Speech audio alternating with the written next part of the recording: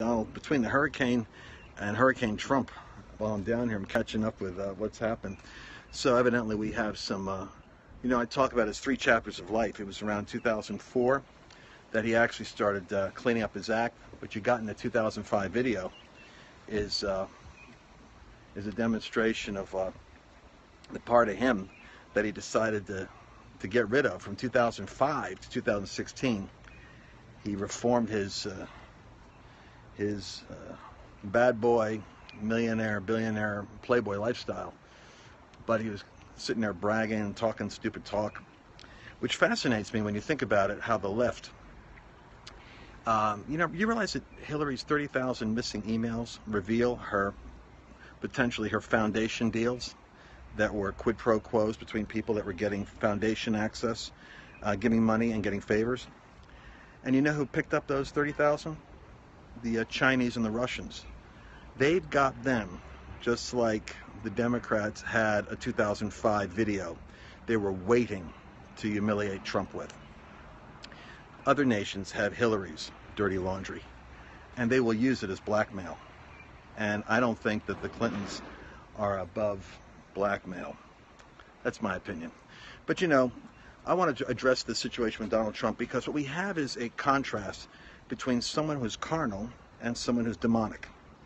People that try to compare the progressives to Trump as a lesser of two evils or both evils make a mistake. The progressives are a demonic agenda that eventually will destroy society, freedom of speech, and America as you know it. And Trump, on the other hand, is carnal. He has a carnal problem.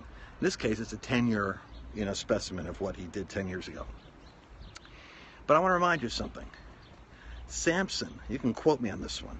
Samson slew 1,000 Philistines. That carnal prophet who had Delilah for a girlfriend slew 1,000 Philistines with the jawbone of an ass.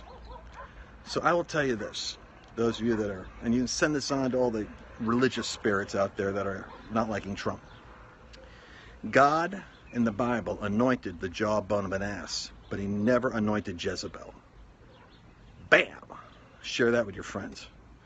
God can do more with the jawbone of an ass to deal with his enemies than he can do with the spirit of witchcraft working on Jezebel. That's why this isn't a question of two evils, it's a question of carnality. God can humble carnality. By the way, who do you think's getting humbled right now? Who do you think's getting humbled right now? And who do you think's just rubbing their hands together in mischievous, malicious glee? Oh, what he got Donald now. Poor Donald, man, he's got to go out there at the height of his trying to establish his credibility and prestige and have to deal with something he did 10 years ago. This is producing humility.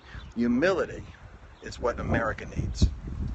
Not a hit machine that does opposition dirt exposure, and of all things for the Clintons to be dealing with somebody's sexual improprieties. I'd far rather get caught running my mouth or texting what's inappropriate or something like that than actually be wiping my fluids off of the dress of an intern.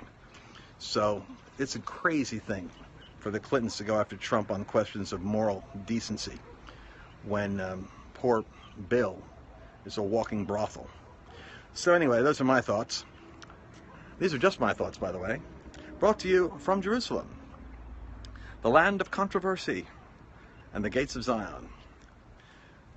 But like I said, God never anointed Jezebel, that he did anoint that untidy man with a weakness for Philistine women. Put my money on the jawbone of an ass to deal with the Philistines.